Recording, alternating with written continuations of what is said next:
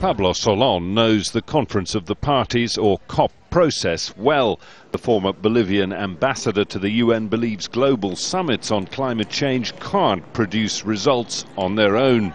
We need to think in other kind of mechanisms.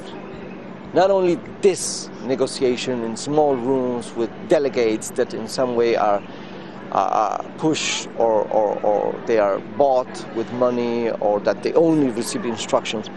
We need to bring this issue to the people. For small countries most at risk from climate change, COP remains a vital global platform. But not all voices are welcome all the time. Nigerian environmentalist Nimo Bassi was barred from meetings at the now infamous 2009 summit in Copenhagen. These negotiators have a very narrow vision of what climate change is all about. They don't have the global picture. They're coming here with narrow, selfish interests, which would not even fly with the citizens of these nations. For much of the last 15 years since the Kyoto Protocol was signed in 1997, much has rested on the positions of China and the United States. The US never ratified Kyoto and is reluctant to commit to internationally binding targets unless the developing giants do as well. China says it might.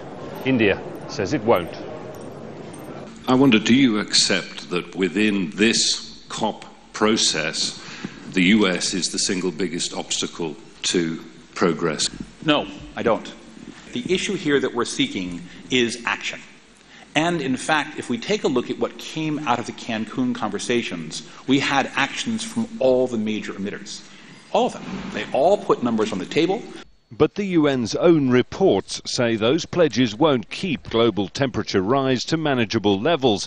And though it won't say so openly, the United States can't offer more. They need to say that given our domestic political situation, there is no conceivable ambitious treaty that could come out of this process, no matter what China, India, and Brazil put on the table, that our current Senate would ratify in the medium term.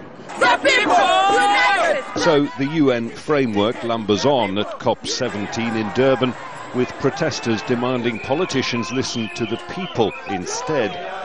Pablo Solon believes outright failure here would be better than a weak agreement. At least then, he says, it'll be clear the system needs to change.